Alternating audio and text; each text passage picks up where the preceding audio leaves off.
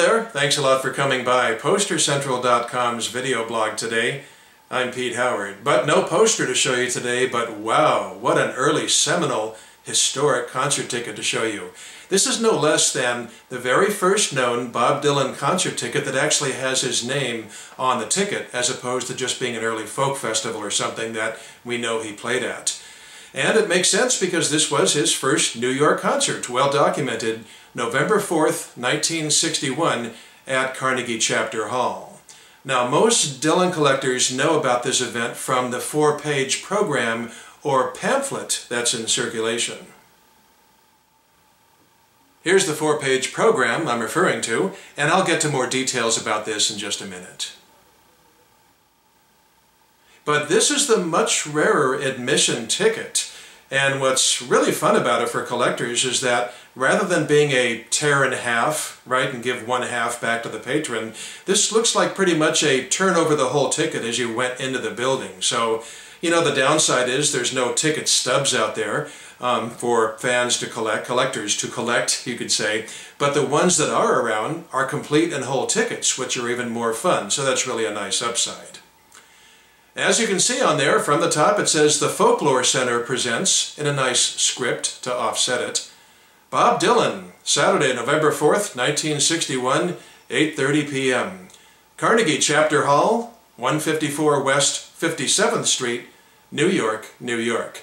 And then the lower left-hand corner it does say $2, including tax, and in the lower right-hand area it gives the ticket number, which in this case is 197.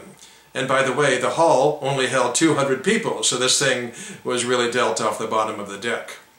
Now remember, this was not Bob playing Carnegie Hall yet, by any stretch. This was him playing Carnegie Chapter Hall, which was just a small annex to the much more famous auditorium.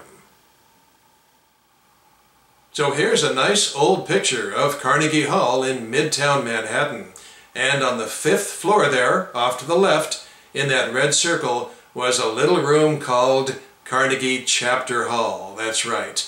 How small was the place, the room? Well, let's take a look at this picture of the interior. Wow, check that out, huh?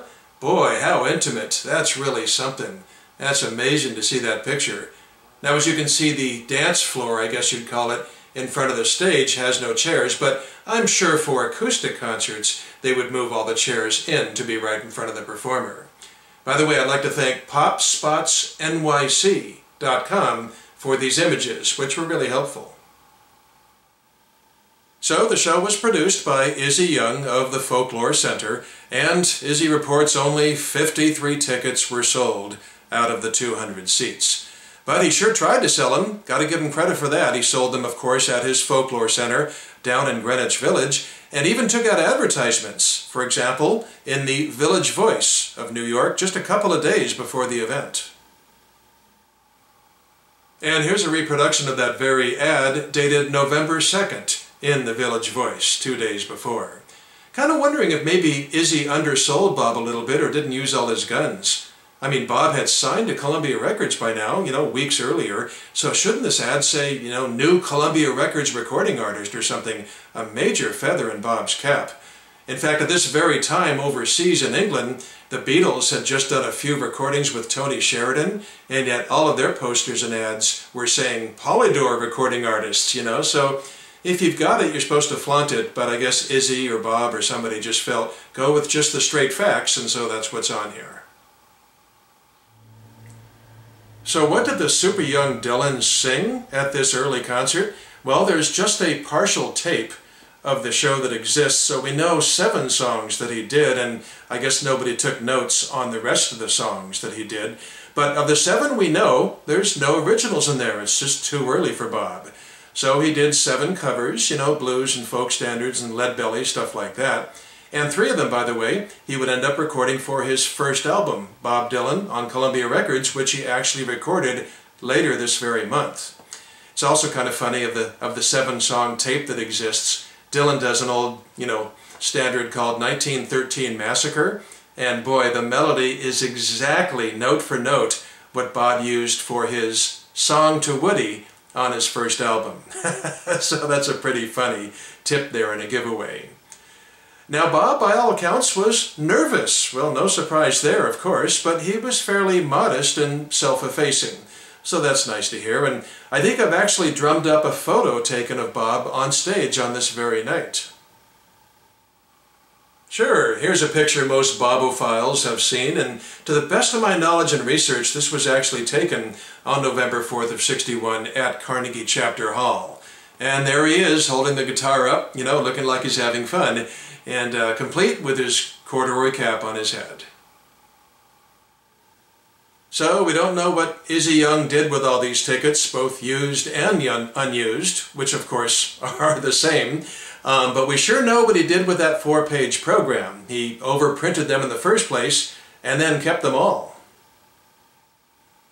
He had printed so many of these originally that he actually sold them at his Folklore Center in Greenwich Village for years. And especially after Bob became famous, people were interested, even though I think he was getting only $1 or $2 each in the 60s for these. I was lucky enough to hang with Izzy for a week once at his Folklore Center when it was in Stockholm, Sweden, and he assured me that he never reprinted these. They're all original strikings before the show, so that's important to collectors, so that's really good to know.